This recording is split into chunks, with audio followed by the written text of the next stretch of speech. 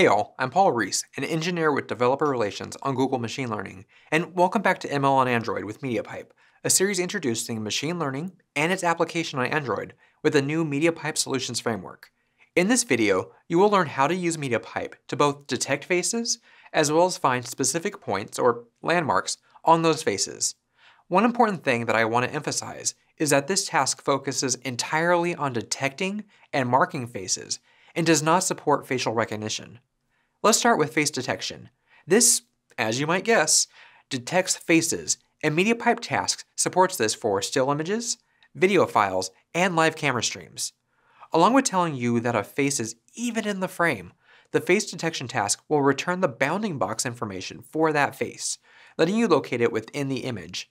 This is particularly useful when doing more complex operations with face detection, like isolating a face that you want to turn into a profile picture, or making sure a person is centered in a camera frame before taking their picture. To do this in Android, you'll need to start by downloading a model file and storing it in your app's assets folder. If you're following along with our sample on GitHub, which I'll link to in the video description, then that will be handled for you automatically by the download models build script. After that, you can import the MediaPipe Task Vision library in your build.gradle file, which will contain everything you need for this machine learning task. From there, you will need to create the face detector object that will do all of the heavy lifting for the machine learning feature. You can start by making a new base options object that sets the path to your model, then create a task-specific options configuration object that sets a required minimum detection confidence that must be met to return a result, as well as a running mode. In this example, you will detect against a live camera stream.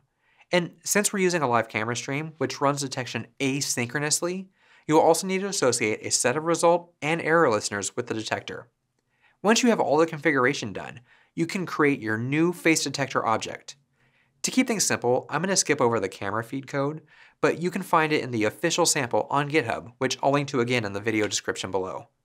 The end result of this is that you'll get an image proxy object that you will turn into a bitmap, and then create a new MediaPipe image object that will go through the inference step. You can also create an image processing options object to handle image rotation, letting you match your input camera stream orientation with whatever the model is expecting. After you have your MP image created, you can pass it into the face detector's detect async function, along with the timestamp and potentially the image processing options. This will return a face detector results object containing a list of detected faces matching your set criteria, a set of key points, and the information for the bounding box for each face. Once you have those results, you can do something with them, like extracting the face image from the bounding box, or just drawing the bounding box to track movement within that frame. If you want to see all of this in a practical example, you can find the sample app linked in the description below. There you'll see how you can detect a face and draw a bounding box, along with its confidence score over the camera stream's display UI.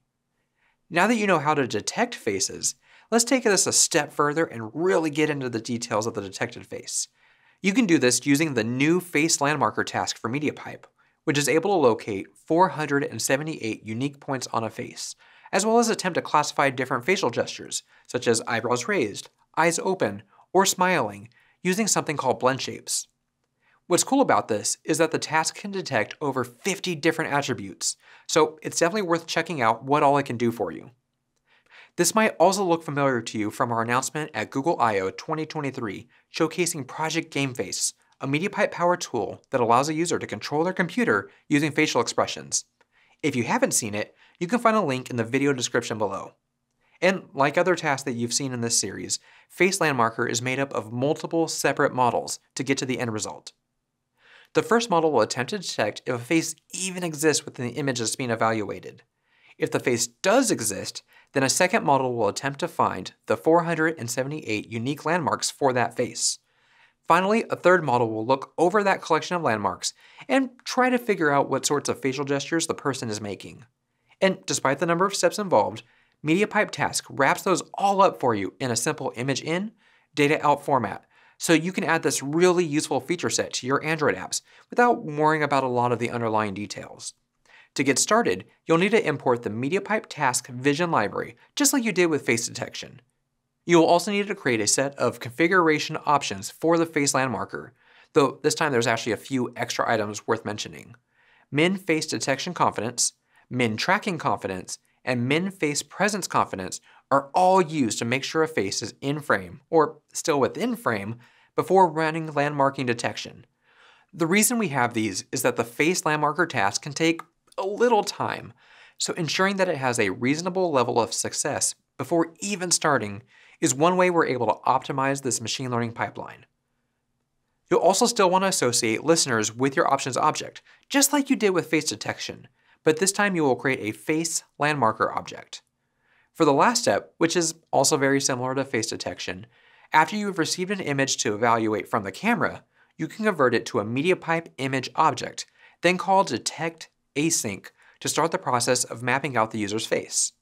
Where this gets more interesting is the amount of data that you get back from the face landmarker. It contains a list of 478 face landmarks that each have their own x, y, and z coordinates based on the input image. The x and y coordinates are normalized from 0.0 to 1.0 and match up to each landmark's point in the original inference image. Plus the z coordinate represents the landmark's depth in relation to the center point on the face, with smaller values being closer to the camera, while scaling the z-axis to roughly the same as the x-axis. This is also where you'll find the blend shapes values for expression classification, along with their related confidence scores.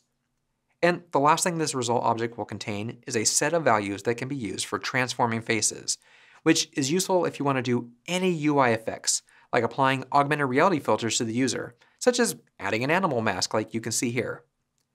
Great, that was an overview of the face detector and face landmarker task that are available with MediaPipe for Android, which we hope will help you continue to build fun, useful, and interesting apps. When you do build these great apps, please post them online and tag Google developers, plus leave a comment right here on YouTube, because we're excited to see all the cool things people make.